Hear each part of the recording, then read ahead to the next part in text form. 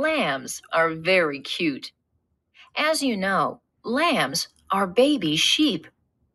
Over many months, lambs grow, and eventually they become adult sheep. Female adult sheep are capable of having lambs of their own.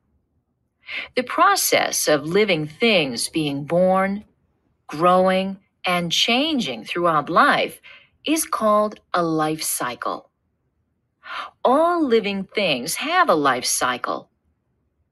Life cycles are often represented by diagrams like this one. You describe what's the general shape of this diagram.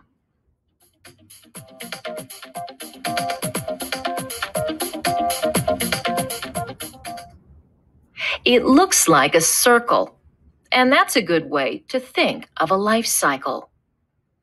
The various parts of a life cycle are called stages.